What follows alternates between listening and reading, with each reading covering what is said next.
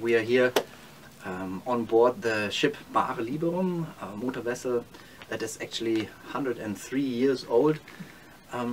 It has been in the last years used as a search and rescue vessel, and is now used as a monitor vessel, as a vessel that we use to do monitoring in the Aegean Sea. Here especially on the island of Lesvos, which is close to the Turkish mainland, just some 8 nautical miles at some spaces are in between Turkey and Greece. And here we have the eastern route that is used by refugees to cross from Turkey to Greece in the hope of getting protection in Europe. Now what we do with this ship is mainly to observe, document and put awareness on the situation and on what we see out there on sea. We do monitor, of course, the Hellenic Coast Guard as well as the European assets from Frontex, but also from NATO that are in the region there, and that are supposedly there to protect the borders on the one hand, and on the other hand to do search and rescue. Unfortunately, we always had a suspicion that the search and rescue is not done as effective as possible, and as it would be needed to do by law. But now, since March this year, 2020, we realized that official assets like the Hellenic Coast Guard, but most likely also the Greek Navy, are performing pushbacks.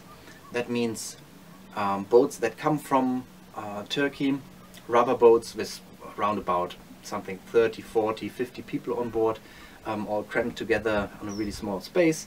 They do the crossing. They are not hindered by the Turkish Coast Guard, but the Greek Coast Guard push them back. That means we have so far recorded some 200 cases where Greek Coast Guard takes the people on board and puts them into life rafts.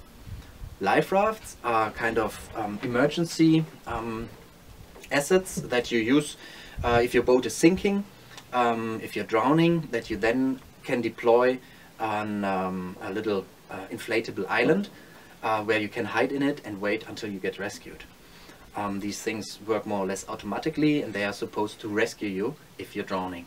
Now, to use them, to put people in there in order to let them then drift into Turkish territorial waters is of course completely against their use, and is definitely breaking a couple of laws of maritime law, but also of the reason or the law to not to refuel people into another country, which means basically whoever comes to a European country has the right to ask for asylum, and this asylum claim needs to be revised and needs to be checked. But you cannot just push the person back without giving the person the possibility to ask for the protection and to go through a legal procedure there.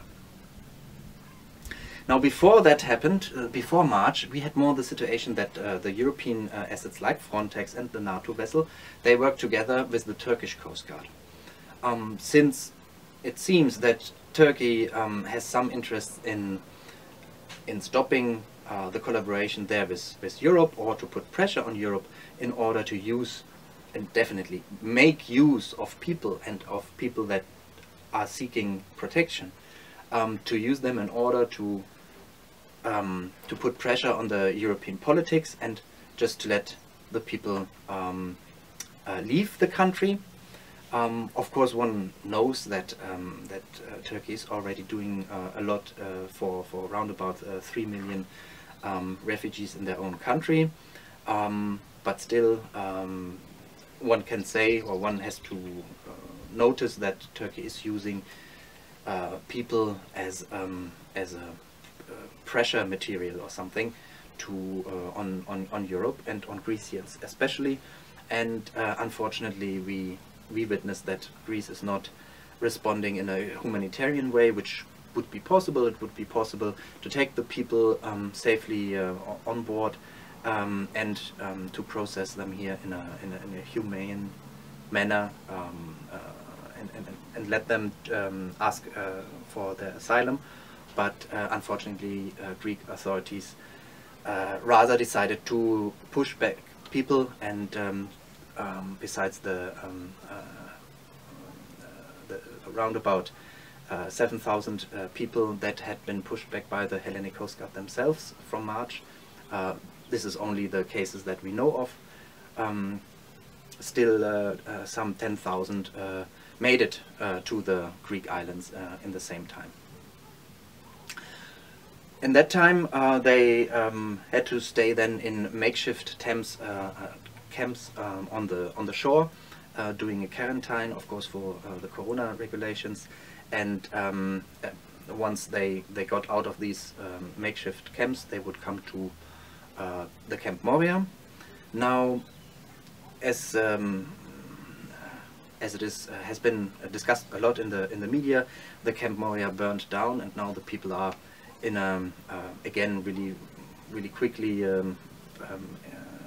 improvisation of a camp that just today, with the first rainfall of autumn, just got completely flooded.